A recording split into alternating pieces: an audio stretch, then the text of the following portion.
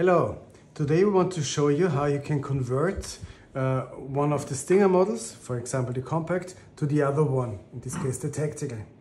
One of the really nice features of our Stinger II is that it's very versatile. Yeah? You can have it in a pistol configuration that's ideal for quick shooting with low poundage, or you can have it in a tactical carbine version where you can have more powerful limbs because you have an advantage when cocking the weapon. You have a very stable shooting platform, so there are trade-offs and differences. And the nice thing is those two are 100% compatible. Yeah? Today we want to show you how to convert the compact to the carbine version. For that you need our conversion kit. This contains everything that you need to change that to that. So you have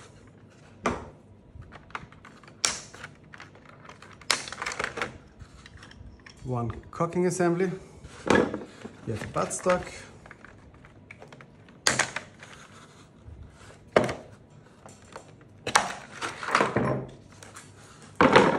a vertical foregrip, a small pin that you will need, and the tool. I have one already outside.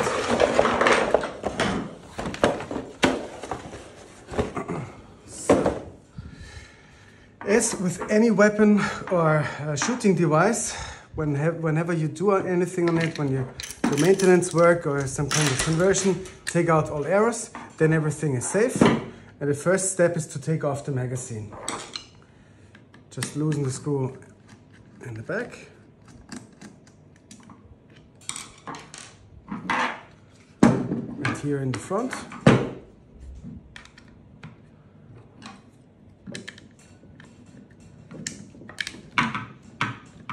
Just standard procedure as it is described in the owner's manual. Nothing fancy. So now you can take off the magazine. And for this conversion,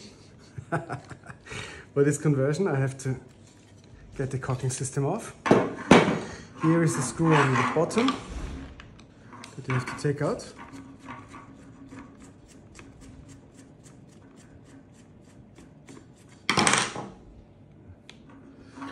Not quite.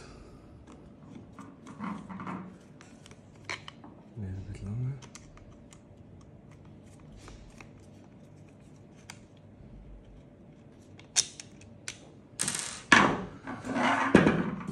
And the nut.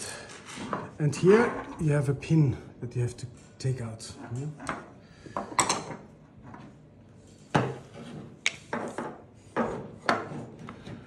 With a punch and a hammer, you just slight taps.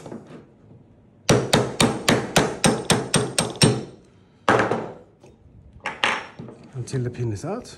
It's much longer than the new one. Yeah, and then you can take off the cocking system. That's it. And you replace it with the one that was supplied in the box. Just put it in. Put in the screw, put in the nut on the opposite side, and just fixate it. There's no need to put any torque on the screw, just screw it tight. That's the axle.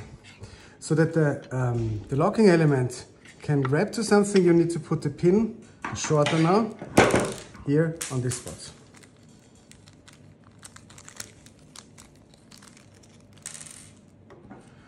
Be careful, there's one side that has a crown on it and one side that's just smooth. Yeah. Put it in with the smooth side. Yeah. Take the hammer and just slightly tap it in. That's it. And now the locking element can hold to something. To put the cocking rods into the system, you need to take off the side plates. Just with a standard screwdriver.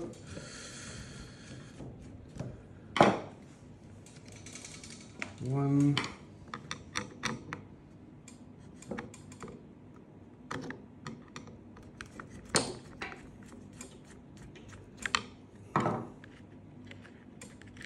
two, and the one in the front.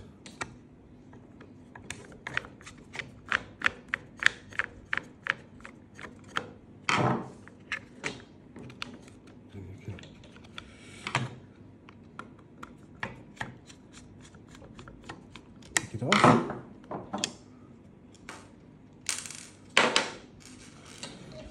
You have to do that on both sides.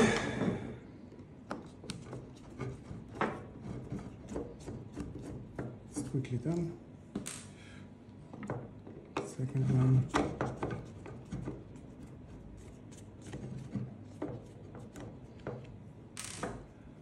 And the last one here in the front.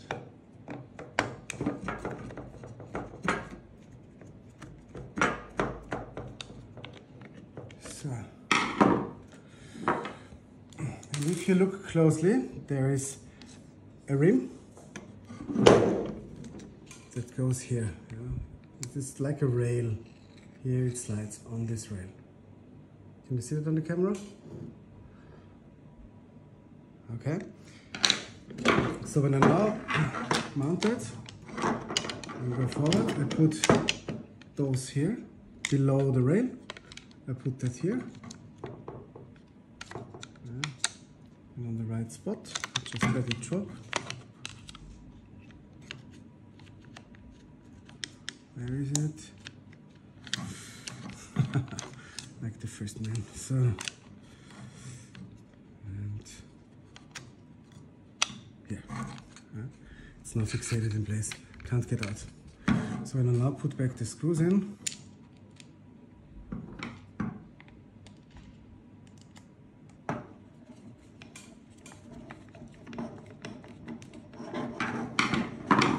is fixated. Now do the same on the other side.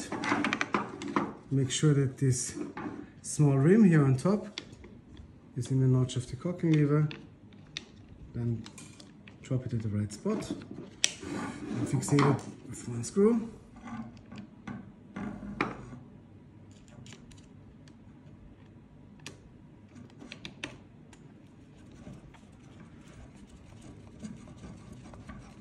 So then of course I have to put on the other screws on both sides. Put on the buttstock like in the video for the tactical. Put on the vertical foregrip. Put on the magazine, and I have a fully converted tactical model. That's all it takes. Just like 5 minutes of your time.